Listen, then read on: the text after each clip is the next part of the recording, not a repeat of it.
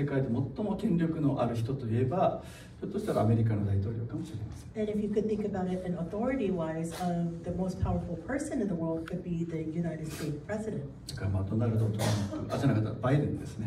Is it Donald Trump? Oh wait, it's Biden. はい。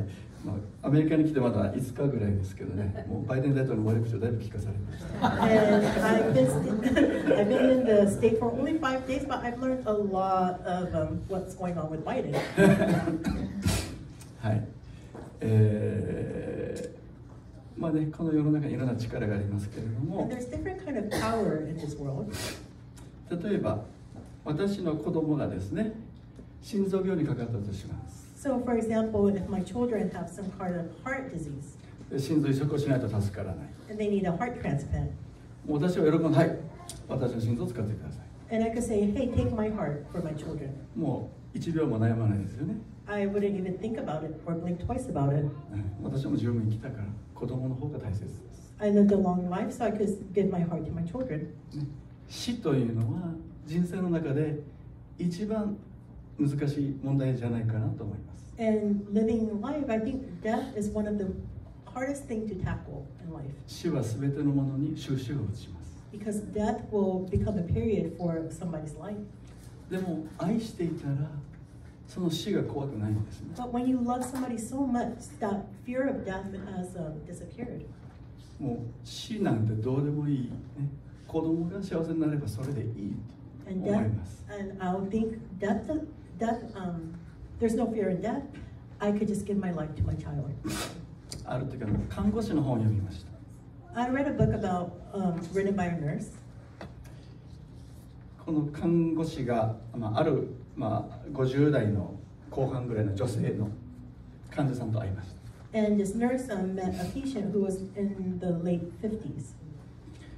この女性の病気でですね、治療方法が2つありますと医者が言いました。 And the doctor said, okay, there's 2 ways to resolve this diagnosis. 一つは薬物療法、薬を使って治します。 One is through medication. 成功率 98%。 There's about 98% success rate. で、3年かかります。 And it takes about 3 years. もう一つの方法は手術です。 And the second alternative is a surgery. 3ヶ月で治ります。 And you'll recover fully about in 3 months. でも成功率が 30% しかありません。 But the success rate is about 30%. なので一応説明しないといけないのでしますけども、手術はお勧めしませんって言われます。 And as a doctor, I have to explain your alternatives, and I don't recommend the surgery. そしたら女性は私は手術を受けたいって言ったんですね。 However, the patient said, no, I want to go for the surgery instead. 医者が言うと、なんでですか？ And the doctor's like, wait, why? やめた方がいいですよ。 I wouldn't recommend this. 誰も受けません。 No one opts out for the surgery. でも女性は手術を受けたいと固くなに主張します。 But the patient was firm to take the surgery route. みんななんでだろうねって話をしました。 And people around her were asking, why in the world is he choosing this way? 1週間前の検診になっても医者がいいです、いつでもやめられますよって言うけど、いや、私は手術を受けたい。 And a week before the surgery, the doctor was kind of like steering her towards the medication route, but the patient was firm on her decision.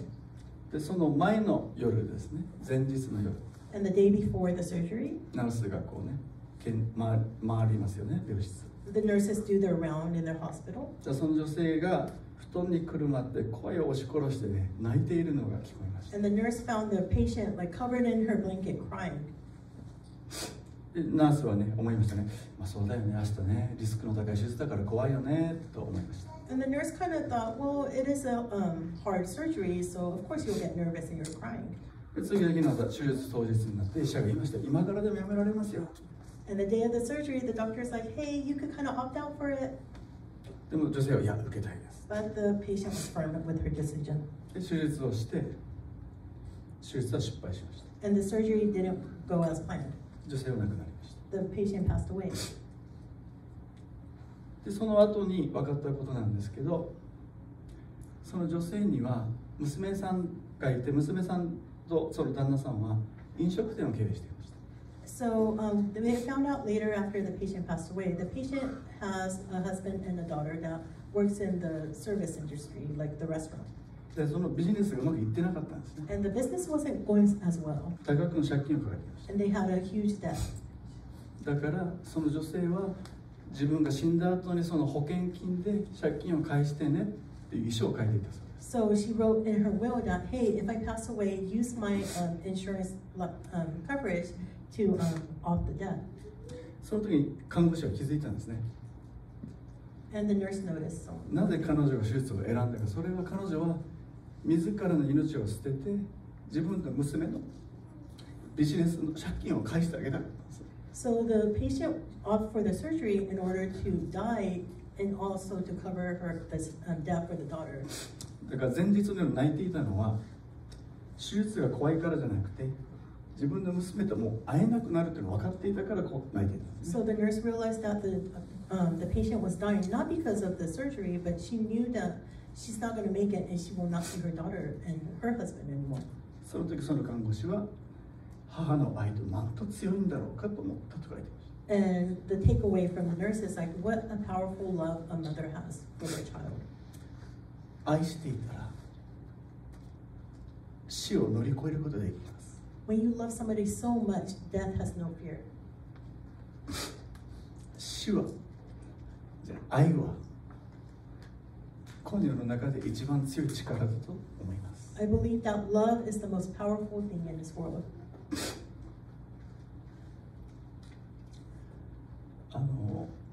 話は変わりますけども、皆さんお仕事しますよね。 So I'm going to switch the subject, and everybody's kind of working here, correct? もちろん生活ねするために、家族をサポートするために働きます。 We work to support our livelihood and our family. 働いていくうちに仕事の中で評価されたい。 And during our work, we kind of want to be credited on or like get a pat on the back. ね、認められたい。 We want to be accepted with our work. 感謝されたい。 We want it to be get like a positive feedback. あなたが働いてくれてよかったよとか。 We want our coworkers to be like, oh, thanks for working with our group or our team. ですね。そうやって認められたい。 And we want to be accepted. お金だけじゃないですね。 So it's not about money when it comes to work. 言い換えれば愛されたいんですね。 And in other words, it means that we want to be loved.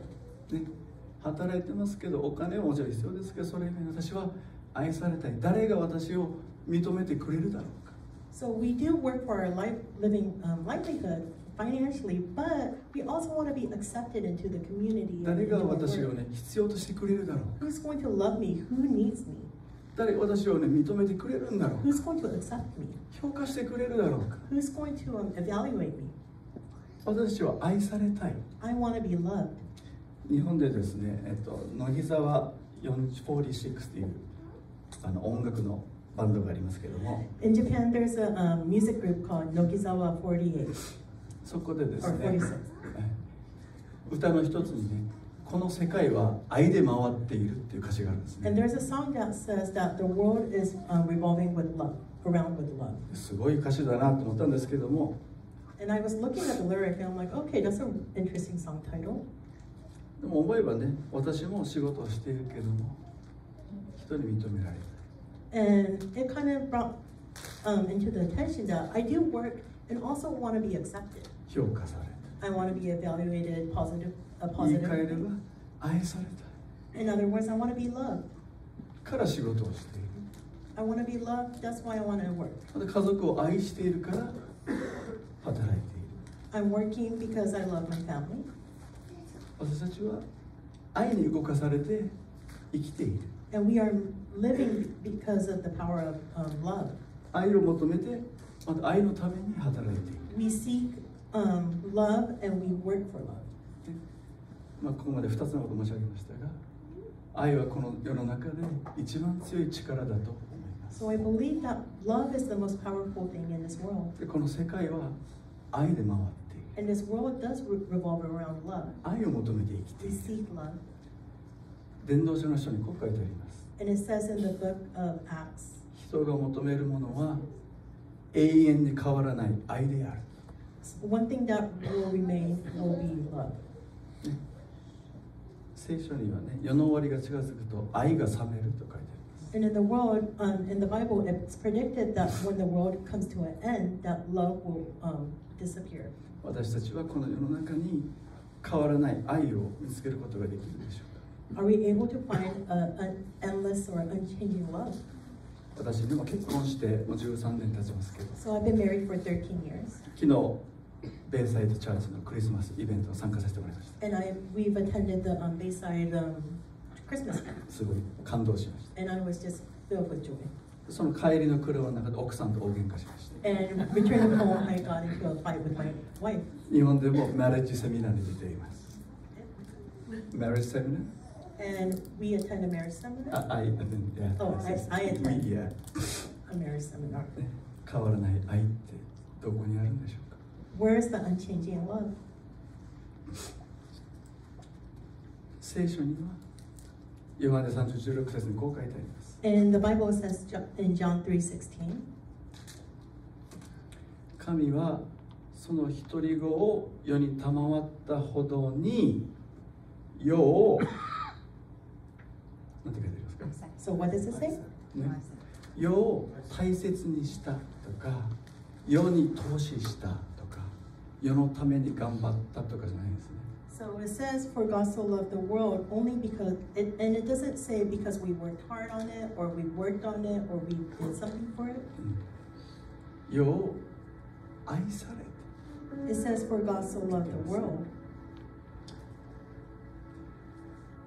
クリスマスの日にイエス様が来てくださった。なぜかそれは、いやこれだけ投資したんだからねリターンをもらわないとねっていう感じで来たわけじゃないんですよね。 And God doesn't have like a, hey, because I did something, now you have to do something. イエス様は天のすべての栄光を捨てて汚い家畜小屋にもう家畜の糞が紛れたもうハエが飛んでるようなところに生まれてください。 So Jesus took all his authority down on the crown on heaven, came to this manger where there's like donkey poop and like livestock poop everywhere. なぜか Why?